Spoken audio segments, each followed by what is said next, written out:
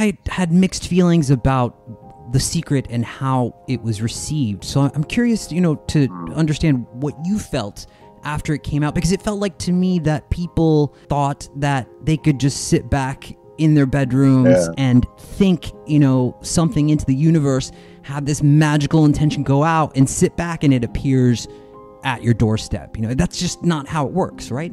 Yes, and I would totally agree with that. That was a stumbling point in the movie itself.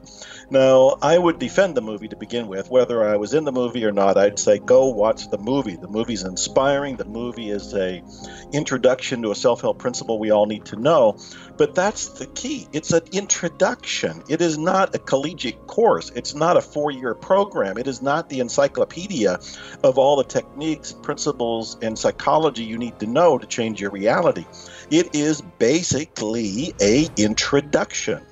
On a very introductory level, yes, visualizing what you want, meditating over it are all part of how you create it and attract it, but it's incomplete. Mm-hmm. I was on Larry King twice, and I think it was the first time when I said, this is the flaw. People are looking at the movie and seeing all they have to do is click their heels together, imagine a car or a bicycle or soulmate, and the doorbell rings and they go and answer it, and there's their wish fulfilled. I do believe in magic and miracles. I do believe that that is a possibility. I mentioned I've written 70-some books. I'm a musician. I have 15 albums out. At this point, I'm in 17 movies. None of this kind of productivity happens by sitting in a chair and visualizing it. It begins with sitting in a chair and visualizing it, but at some point, you have to take action. And that's the missing secret. People like Jack Canfield has pointed out that the word action is in the word attraction.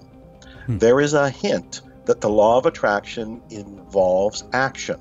So that's where I would agree with the critics. I would defend the movie. It's an introduction, but it's also incomplete because it's not as easy as sitting in a chair and visualizing.